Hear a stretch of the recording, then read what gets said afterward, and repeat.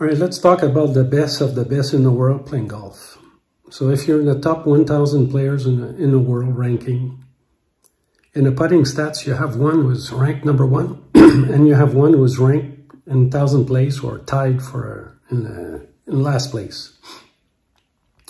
Since you're a kid, you've been practicing putting, and you're very good compared to everybody else that play golf. Obviously, you're in the top 1,000, you're the best of the best.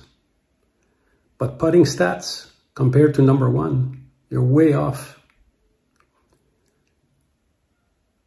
So every time you're trying to beat somebody at his game that is better than you, it's very rare that you will beat him, right? He's better than you at his game. So change the game. Try something different. Try 2 putters. And let me explain you why. Since you're a kid, you've been practicing many hours to putt and to do a lag putt. So let's say you're 30 feet away and you hit it close to the hole and you tap it in, right? Pulling or pushing your putt from 30 feet is no big deal as long as you get it close to the hole and then your next one goes in.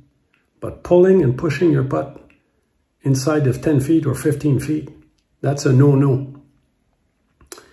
If you look at the statistic that at the end of the video, you will see between from 6 feet, 7 feet, 8 feet, 9 feet, and 10 feet to be precise on the PGA Tour, between number 1 and the one who is on 192 place, not in 1,000 place, but 192 place, it's 40%, around 40% difference.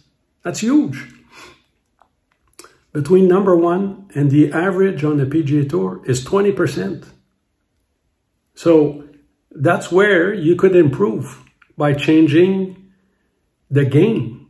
Use the GP putter, because when we're putting with the GP putter, the shaft is straight up and down. So our stroke goes back and forth on our target line. Even after you hit the ball, the putter head still travels on your target line. So that means you never pull or push your putt. It's simple. You will get very fast. You will get very good very fast from a short distance. Like putt, it takes a little bit of time to get used to it. So that's why keep your 2 putters in your bag. If you improve your putting by a lot, who cares if you have only 12 clubs in your bag for the 60%? Change the game to beat somebody that is better at you at putting.